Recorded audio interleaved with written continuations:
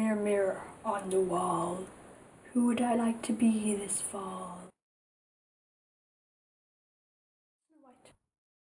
Wednesday I'm filming a Snow White vampire look, and I'm doing this collab with Gabby Don't Need Makeup to Cover Up, Kate the Fashion Chain, and Jane Dorky Fizzy and Quirky Stuff. And Jane doesn't have a YouTube, well she does, but she doesn't really make YouTube videos, but I'll leave it down below anyway, and I'll leave all those links down below. And what we're doing is we're transforming Disney characters into like vampires and zombies, which is why I'm doing a vampire Snow White.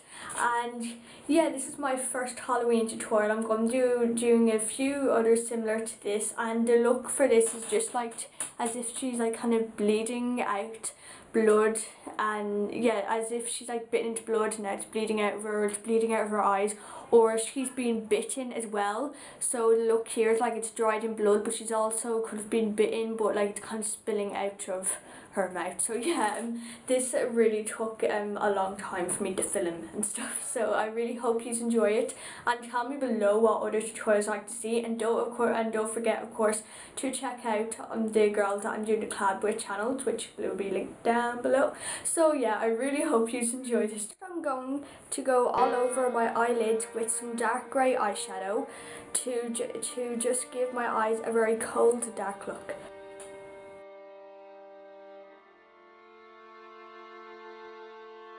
After this I'm going to use a pale peach blush, and I'm going to go all under my eyes and up my crease using it to create a swollen effect.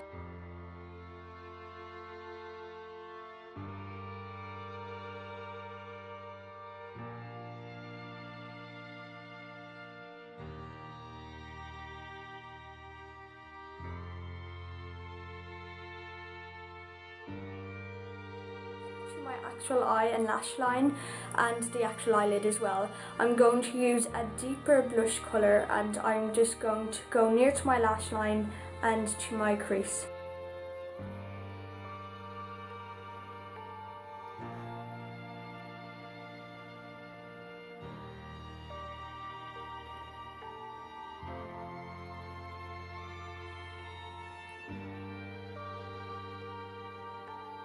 To finish off my eyes, I'm just going to apply a thin line of liquid eyeliner and some mascara.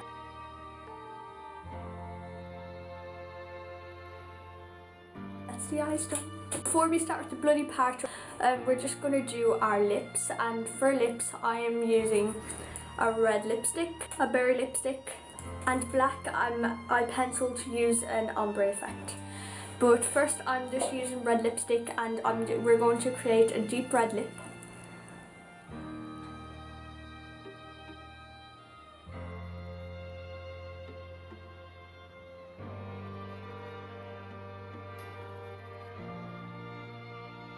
To be honest, when you're making like a vampire, it doesn't really matter if you go over your lip line, as long as you don't look like a clown like I do right now. It's fine, like it doesn't really matter. So I'm just going to clean that up a bit. Then I'm going to use a berry lipstick, and I'm just going to go over that to give it a more intense look. And I'm just going to blend that in as well.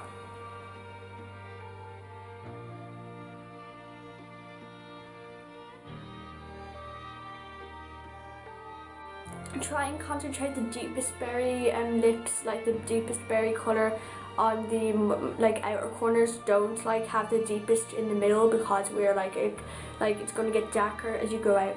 Any mistakes we can clean up at the end, but now I'm just going to use this black eye pencil at the sides to give a more deep vampire-y look.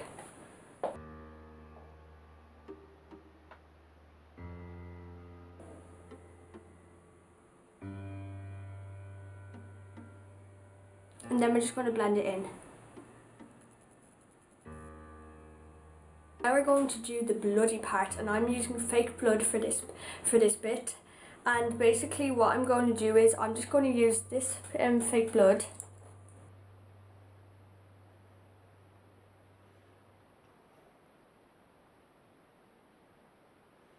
Give it a more natural looking blood effect. I'm first of all just going to get a peachy blush again, and I'm just going to put it around here like this, and I just want to like create like shadows of it.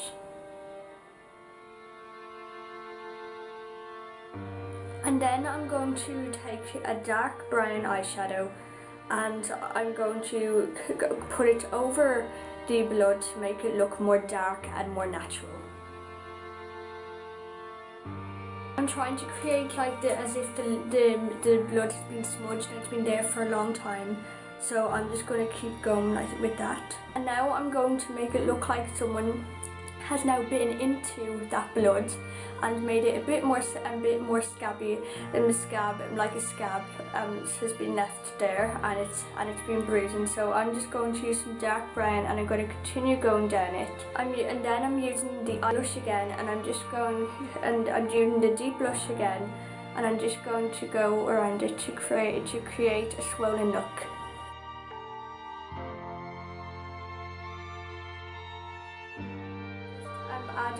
I'm adding a little blooded tear from my right eye, which is to your left.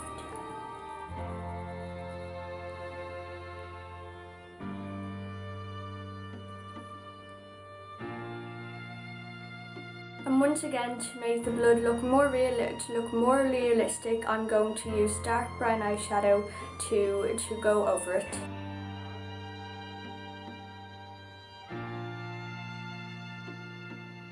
Now I'm using this peach blush once again, just to create the swollenness around it. And the deep one in the middle.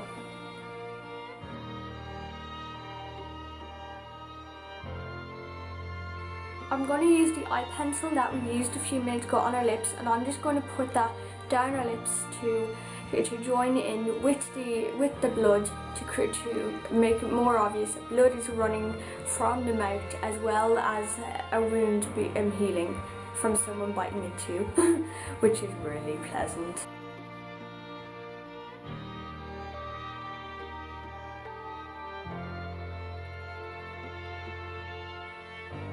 You can blend this in if you like to, but you don't really need to. Blood will not just stop running here, so I'm going to continue running the blood very thinly now until the end of my chin and a bit downwards.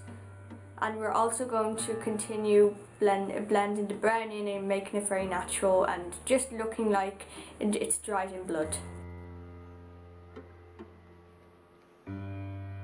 As the blood runs further down your chin, begin to blend it in so it looks like it's beginning to smudge in now and it's not as prominent. I also want to start creating bruising effects, and you can use some grey eyeshadow for this.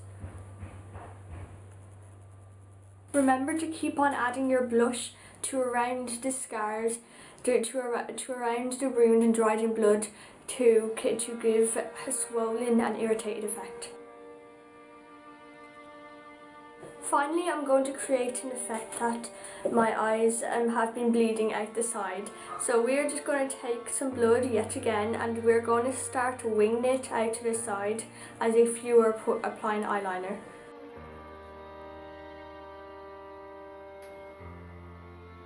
And you can keep going down, or you can go up, you can do any way you like.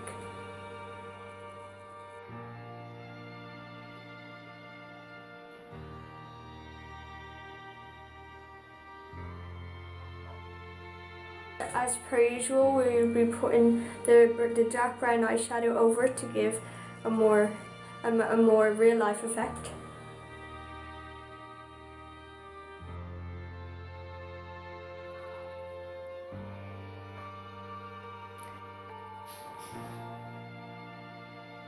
With the brown eyeshadow, keep on putting it down. Keep on applying it downwards so it looks more dried in, and just gradually fade it out. Create the swollen and irritated effect. Use the blusher, and we're going to use the peach for the most outwards bit, and then for the more inner bits closer to the blood, we are using the deep peach.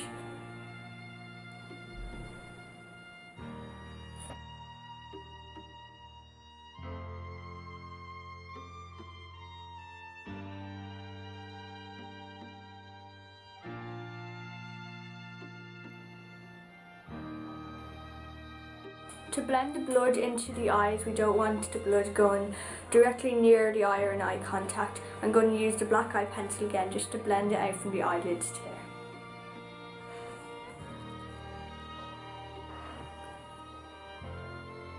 there. I'm applying grey eyeshadow to my cheekbone to create a more colder look to my face.